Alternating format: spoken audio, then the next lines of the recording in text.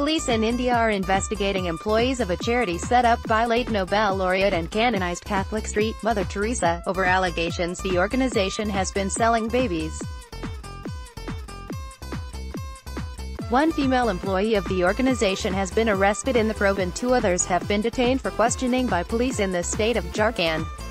The women work for Missionaries of Charity, which Mother Teresa founded in 1946. One woman has now been placed under arrest and we have strong evidence against a nun in detention and she too could be arrested soon, Shyamanand Madal said. The Times of India reported Thursday. The Child Welfare Committee in Jharkhand lodged the initial complaint with police, leading to the detention of the 3 women. Last week, the organization inspected the charity's facilities and noticed that a baby had gone missing.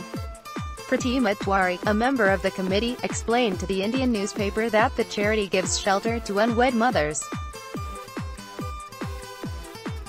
In one of our inspection trips to the institution, a week ago, we found that one male newborn was missing, Tiwari said. After confronting the charity's leaders about the missing baby, the organization contacted a family, who had been sold the child for about $1,700. The baby was then returned to its mother. Social activist Bidnath Kumar told the Times of India that she knows of several other mothers who have had their children taken away and allegedly sold by Missionaries of Charity. I got this information in 2016 and had informed the special branch back then. The organization has one wing in every district and each one of them should be investigated, Kumar said. Police official Niraj Sinha backed up Kumar's claims, saying, "We have found out that some other babies have also been illegally sold from the center," BBC reported. Sinha said that police have learned the names of the mothers of these babies and are further investigating. According to the BBC, India changed its adoption rules in 2015, in a move opposed by some adoption agencies. The new government regulations curbed an individual adoption agency's role in the process. Missionaries of Charity cut its ties with the new system because it remains opposed to babies being adopted to single women or unmarried couples.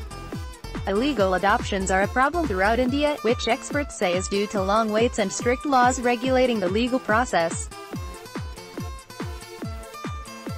Between the 2015 to 2016 financial year, only 3,011 legal adoptions were registered in the country, despite a waiting list of some 12,000 couples, the BBC reported.